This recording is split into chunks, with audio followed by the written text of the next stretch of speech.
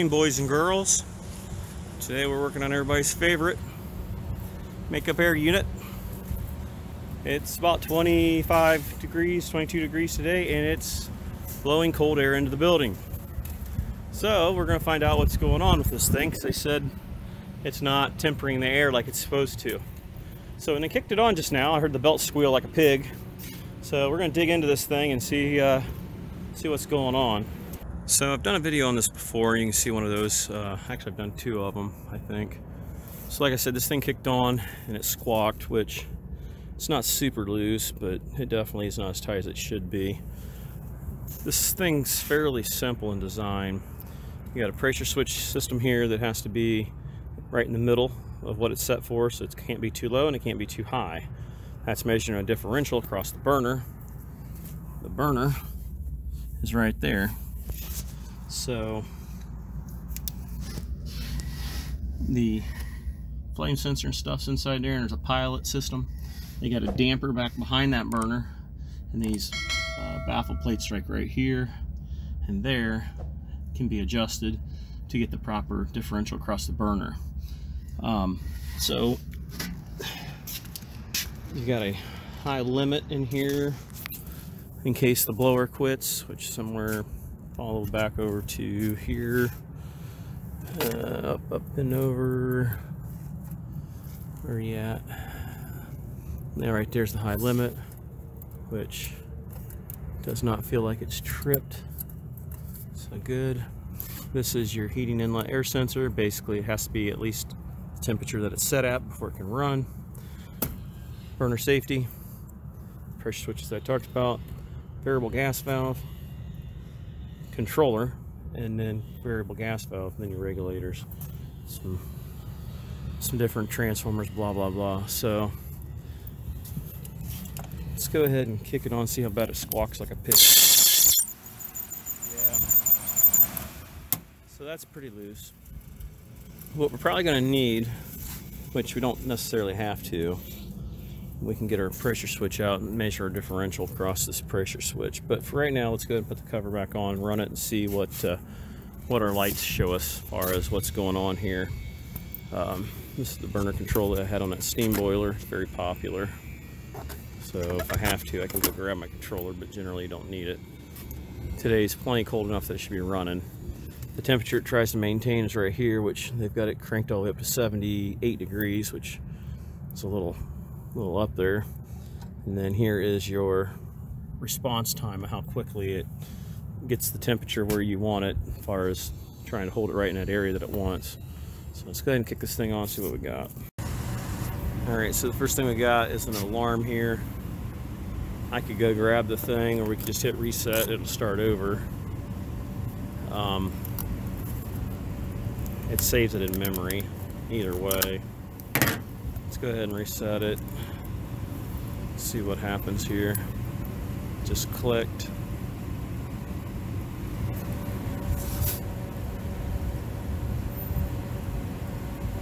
Give it a second here. There's flame. Pilot. Main burner.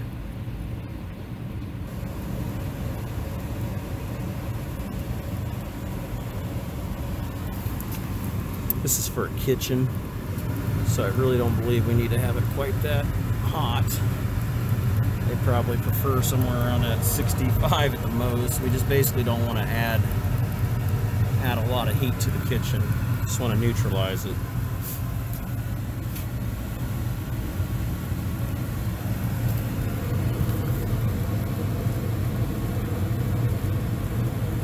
I'll set that at about 55 degrees. That way you're still bowling 55 degree air. It's 15 degrees, 55, 60-ish. Just depends on what kind of people you got down there. You know, if it's warm-blooded, cold-blooded people, should be fine there. I mean, there, it just kicked on. Pilot's still staying on. Main burner's on, so it's reduced down. You can hear it drop down. It's using temperature sensors in there to monitor the temperature that the discharge air is. I mean, this looks like there's a little bit of complications to it, but really is not. The biggest thing is usually just maintaining it, which seems to be the case it never happens.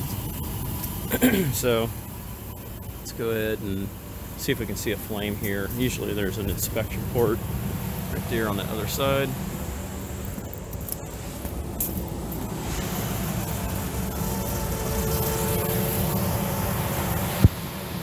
Yeah, I can't see nothing in there. So this inspection port's pretty much useless. I went ahead and put a little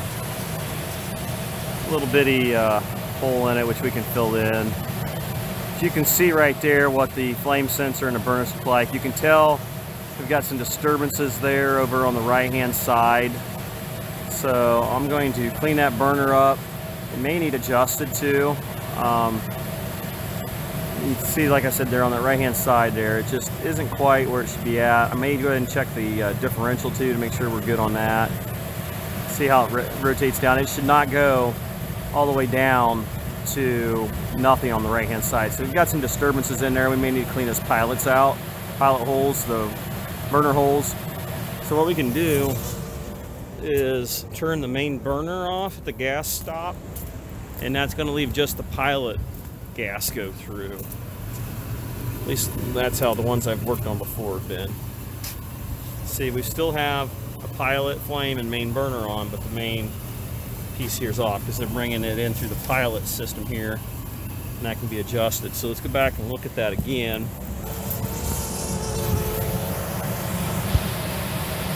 See how it's not making it all the way across? It's not where it should be at. That should make it all the way across. So let's go ahead and do some cleanup here real quick and see how it does. Go ahead and shut her down. We've obviously got the main off, so now she should be all right. Let's go ahead and shut it down. We'll go ahead and dig into that burner area, which is not real easy to get into, especially with the way this thing's set up. May have to crawl in from this area here. All right, here we go.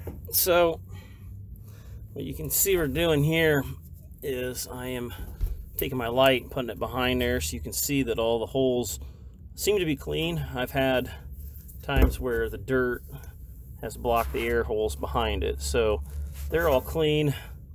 So I'm going to run a little undersized, and that's a key here, drill bit in there to make sure those holes are open. You don't want to make the hole bigger. And we'll get that cleaned out. We're going to go ahead and clean that flame sensor up. You can tell that looks like crap. Probably get a better shot of that if I can get the light on there. You see that flame sensor looks like dog poop. So, and then we'll check that differential pressure because that's important too. If you're not moving the right air across there, that'll screw with this thing. So go ahead and grab some small little drill bits and clean that thing up. Use my wire brush, stainless steel wire brush, to lightly clean that flame rod. Before we dig into that, I wanted to look at this pulley here. You can see it's pretty worn on the inside track here, which is probably why we're not gripping the belt very good. It's almost like straight up and down type deal. That really should be replaced. See if we can get them to let us do that. Alright, so minimum burner, maximum burner. So that's the area we want to be within. So we're going to check and see there. We went ahead and cleaned out our orifices there. So we've got this clean, cleaned the flame sensor. So we're going to check this, see what we got. Alright, so our differential is 0.54. So I don't think our pressure switch is an issue unless our switches are acting up. So sometimes I'll usually come down here to a T, but we're not doing that today. Just easy sleazy, lemon peasy. So like I said, we're pretty good there on that. So let's go ahead and kick this back on, see how our flame is. Maybe we'll adjust that. Alright, so it's still not making its way all the way across. So we're going to add a little bit of gas to it to make sure we're all the way across there. That way it lights off the way it should. So let's see if we can make an adjustment on that. Okay, our static pressure should be between 0.67 and 0.675, so we're just a touch low on that. Not a humongo deal. We're going to set the maximum and low fire rate, which you guys will need to look that up. I'm not going to show you how to do that. So we'll get that set. Alright, so we're checking our pilot. It's set right at the factory spec of 3 inches, so I may try to do a small adjustment, but Our minimum burner is kind of more what I'm thinking of here, so go ahead and get that, maybe see if it makes an adjustment, makes a difference, but if not, we'll go ahead and set it by the minimum to get a nice burner flame all the way across the burner. Okay, that's with the gas valve on, and it's still not making its way all the way across, so as long as this is the same way that the other one was that I've worked on, that should be adjusted across. We've got it put in its minimum position right now. Remove one of the wires from the modulating valve. So I'm going to double check the instructions, make sure, but it should go all the way across. Yep, I'm correct. Proper minimum rate results in a small ribbon of continuous flame which covers the rod and runs across the entire burner. So let's go ahead and adjust that.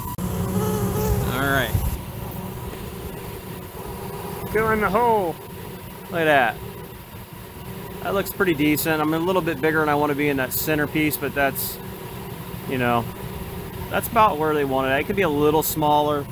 What that can cause is possibly a high temperature rise when you don't have a lot of call, but that's also why you don't bring it on when it's like mediocre temperatures out. So we got that minimum position set. Now your high is going to be set based off of your discharge temperature, temperature rise, and that should be somewhere in there. I'll have to look, but I forget exactly what it's supposed to be, but it'll be in the paper there. I got to look at it. It's probably like 70. I forget. I'll have to look it up. But that's about the only other thing. I'm gonna go grab my head and see what the code was it had. This does have a shutdown after so many minutes.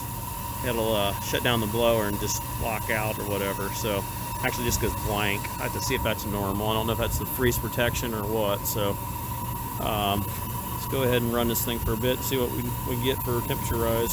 All right, so we just turned it back on.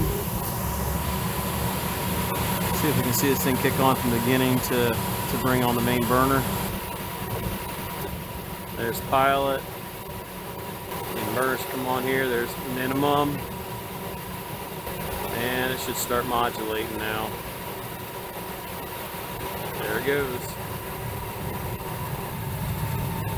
So we'll check our temperature rise, see how that is.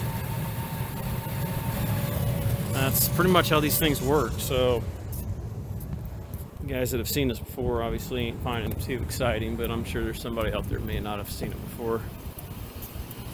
Alright, so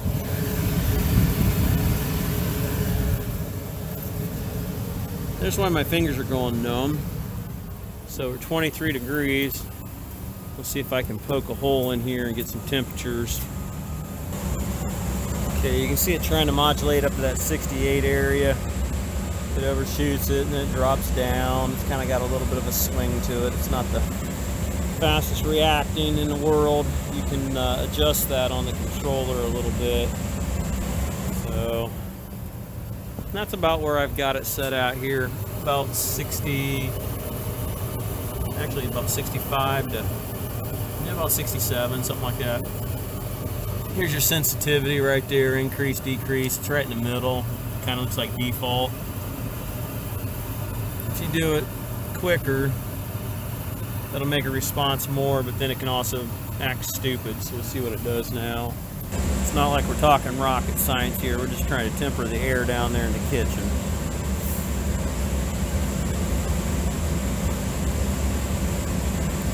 So we're bringing in 23 degree air and we're going out with 60 something.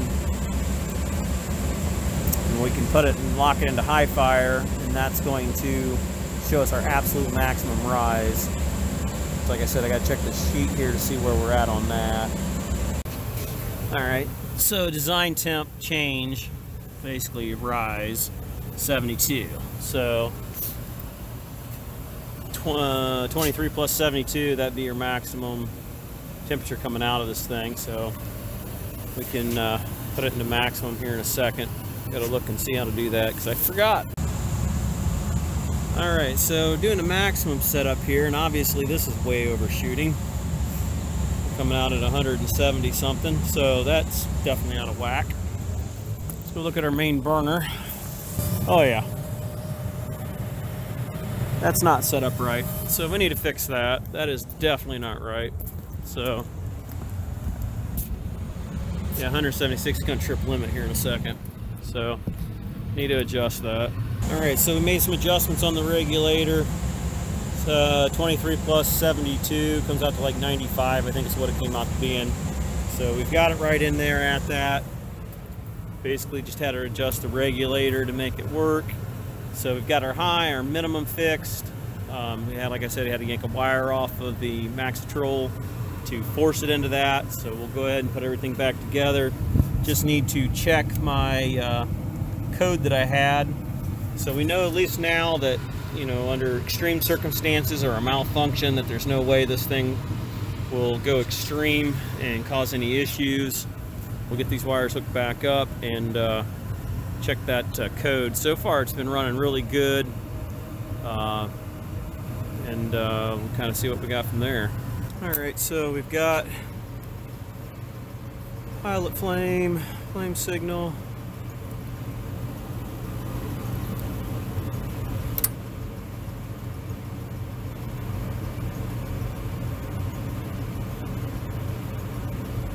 So that's good. We wanted 1.25 and up for the flame signal, so we're doing good there. Go in here, try to total cycles 20,000 times, total hours 7,700, fault history, full cycle 20,000 whatever hours.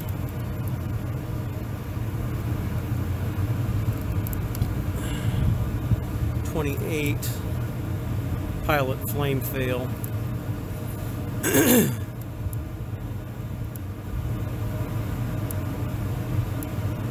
19 main flame ignition.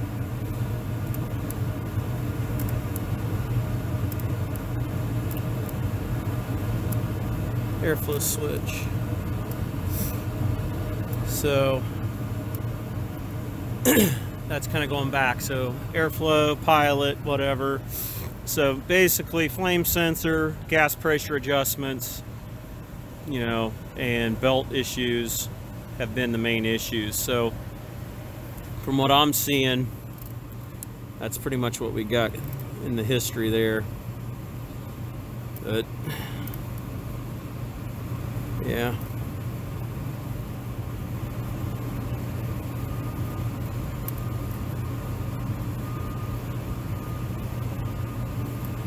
Unused history, so cool. What else do we got in here? Diagnostic info. There's the device. Suffix. Tells you your terminals. I mean, it don't do a whole lot, but flame signal and your history, I mean, that's about it. But that doesn't need that. I mean, that's just an extra. You gotta buy that separate, and it's not cheap. So there's my date code. Like I said, another eBay special, baby. I don't see a reason to pay the big money they want. I think it's like $350 or something for this thing. Now you can check the flame sensor down here with your DC voltmeter, but from what I'm seeing as of right now, everything's working right. We've got the temperature rise corrected. We've got the minimum set correctly. We've checked our pressure differential. We have got a pulley. We need to get the authorization, but it'll be here tomorrow if they authorize it. And we've got some adjustments made here as far as when it can come on. So everything seems to be working pretty good right now. I just got to call the guy and get that authorized. Otherwise, it seems to be working good right now, so I'm going to say we're pretty much done here. If you guys like the video and you want to see more like it, you know what to do. Until next time, we will catch you guys on the next one.